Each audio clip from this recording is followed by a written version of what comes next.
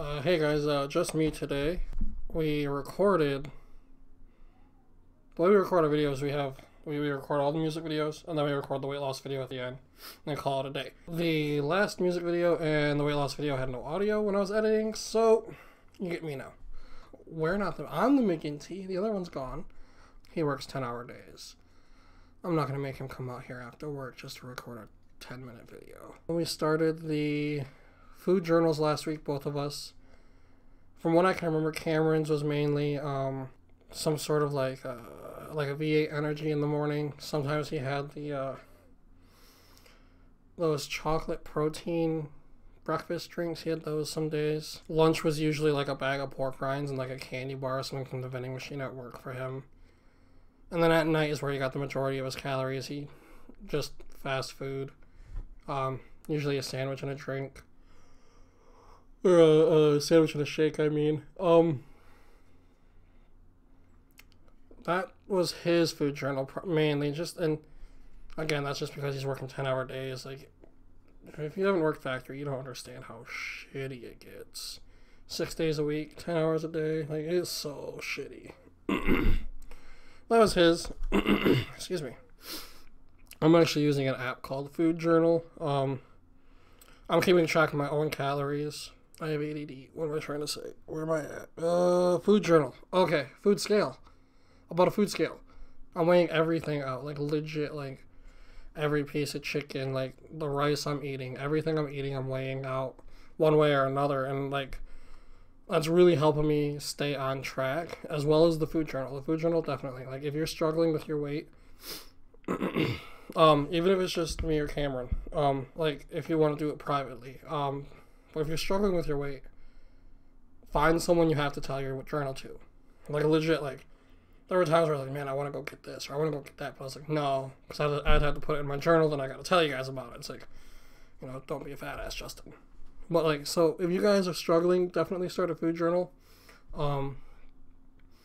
That has really helped me stay on task, especially because I got to tell people about my food journal. That's really helping me. Food scale as well. If you're trying to lose weight, a food scale definitely helps.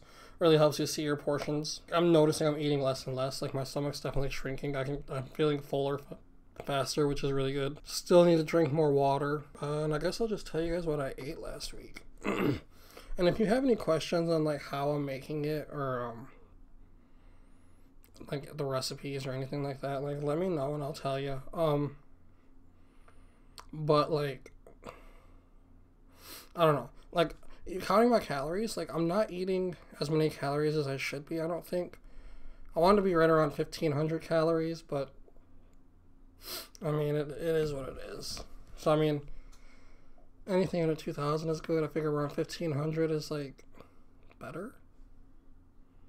But Monday of last week, started my day with coffee.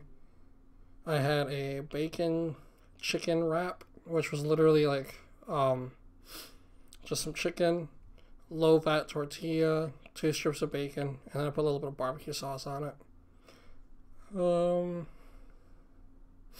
I had some popcorn for a snack. For dinner it was a bacon turkey burger, but it was turkey bacon. In total on Monday it was like I had like 1,270 calories, so that's not bad. Should probably have a little bit more, to be honest. Tuesday I had a fruit smoothie for breakfast. So one thing, I don't really eat breakfast all that often. I drink my breakfast, whether it's coffee, smoothie, orange juice, that kind of thing. But I had a fruit smoothie on Tuesday. Lunch, what was lunch? Just chicken and rice, sweet and sour chicken and rice. Just, I air fried a piece of chicken, cut it up, threw it in some white rice, threw some sweet and sour sauce on it. More popcorn, chicken brats, chicken sausage for dinner. In total at 1,380 calories. Wednesday, orange juice for breakfast. Lunch was chicken and rice again. Had like half a cup of coffee. And then I had Subway for dinner, and I had like a half 6-inch with like a cookie and some chips. In total, that was 1,625 calories for the day. Thursday was coffee again. I actually had breakfast on Thursday. I made some turkey sausage with an egg and a little bit of cheese, more popcorn. And by popcorn, I mean like the little bags of like Skinny Pop. Like they're like 100 calories, so I just snack on those when I'm feeling hungry. Then I actually had like a turkey loin in the crock pot with some potatoes and some gravy. That was only like 300 calories. That wasn't that much.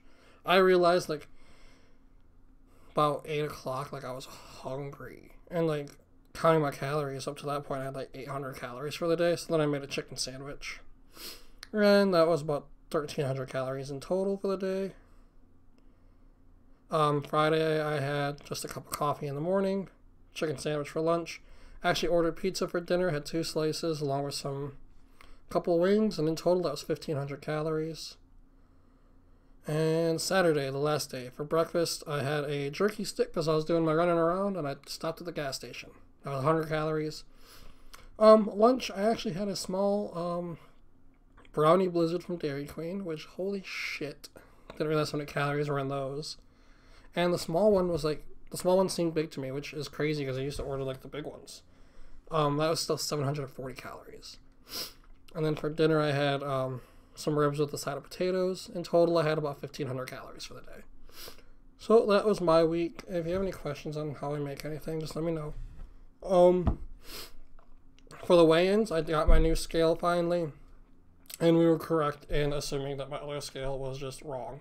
And this is actually explain a couple of things. When I weighed myself, I was actually 339, which was a little disappointing, but at the same time, like, I knew my other scale probably wasn't accurate.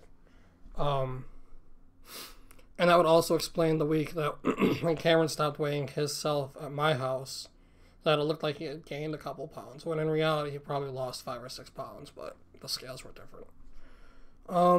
Cameron, I believe, was 365. I don't remember. But that's where we're sitting currently. The food journal is definitely helping, keeping me healthy for sure. If I decide like to go out for fast food, I'm probably gonna get like Smalls because like that Dairy Queen blizzard was fucking huge to me. But like at the same time, I haven't really felt the need to go out and get fast food yet, which is really good because like I used to just like, oh, I'm craving this, so I'd go out and get it. But I'm not really having those cravings right now. I mean, it's only been like, a week and a half since I've started doing the food journal, but I'm not having any cravings, which is pretty cool. I don't know what else to say. Get a food journal. Seriously, if you're trying to lose weight, get a food journal. Get a scale. Start making your food at home. I know it's tough. Definitely know it's tough. I mean, I had that pizza the other night. That was good, but like, I had my 2 slices and I was stuffed. So it's not gonna be a video Friday, obviously, because the audio's messed up. But it's a short week, I guess. Tell us how you're doing on your weight loss journey. Make sure you subscribe if you're not already. Like the video, please. It helps us a lot. If you want to start a food journal and you want to tell us what you're eating throughout the week, like, let us know. Like, if you just need someone to talk to, or like, we're not by any means like health professionals, but like, we're going through it, so we understand. Some of those health professionals I don't like because it's like they've never been fat, so they don't really know.